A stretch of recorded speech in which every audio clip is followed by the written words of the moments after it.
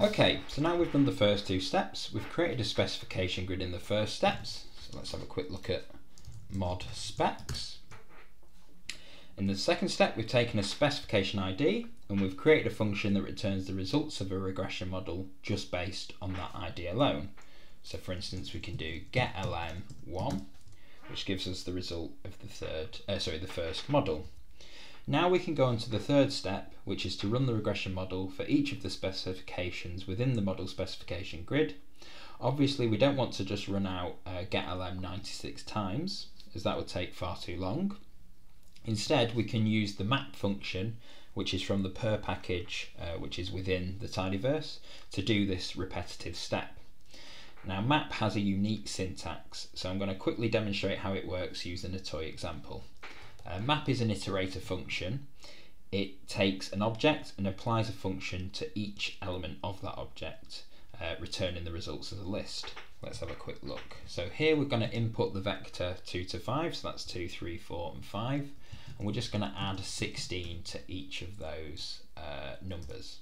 So we get back a list of length 4, 18, 19, 20 and 21, 2 plus 16, 3 plus 16, 4 plus 16 and 5 plus 16. So the way that I've told map to do this function, this plus 16 function, is using something called lambda notation. We have this tilde and this .x placeholder, which is just a placeholder for the current value of the object being looped over.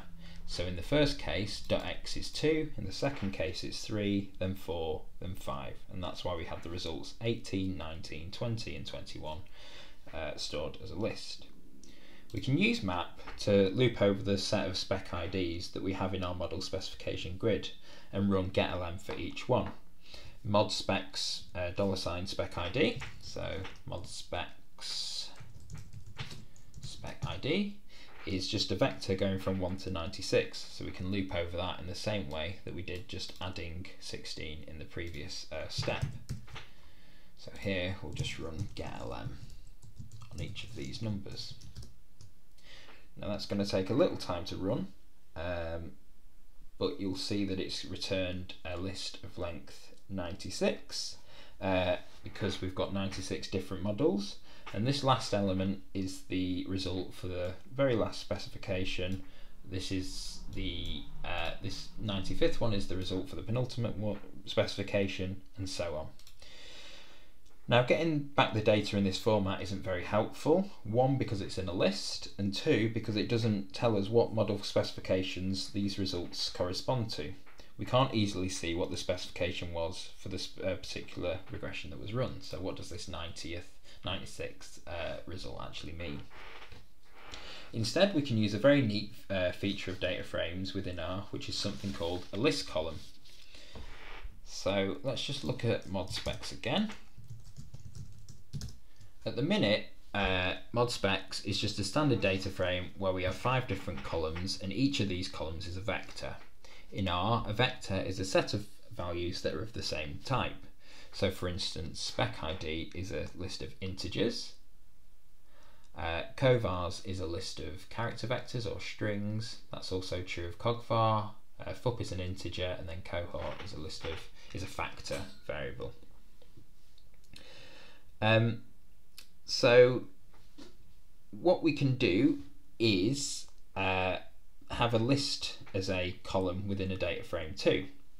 And as I say, map returns a list, so we can put the result of a map function right into this mod specs data frame by using map within a mutate command. Mutate is used to create new columns. So here we'll just create a new column called res, which is going to contain the results of this 96 regression models. So let's just quickly run that now.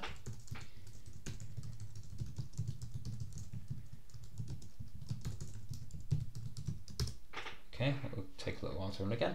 Right, so now you see we have this new column res, which is a list of tibbles. Each of them is has 1 row and 5 columns, length dimensions 1 by 5, and that's because each of them is just a tibble like this. It's returned by the getLM function. Now this doesn't work very well because we can't see the results directly, we can just see we've got this list of tibbles. So instead we can use the unnest function to explode out the res column into the wider data frame. So instead of having a list of tibbles, we'll have 5 new columns containing the information that was in red. So estimate, standard error, p-value, confidence interval, and low and high. So let's just run that again and add an unnest function. Okay, there we go. We've still got 96 rows in the original 5 columns, but we also now have the extra 5 variables: estimate, standard error, p-value, conf low, and conf high. You can't see conf high, but it's just printed there. We can see that the association age 15 for baby boomers using the non-verbal cognitive ability variable and the basic set of covariates was minus 0.169. Let's just save this as modres,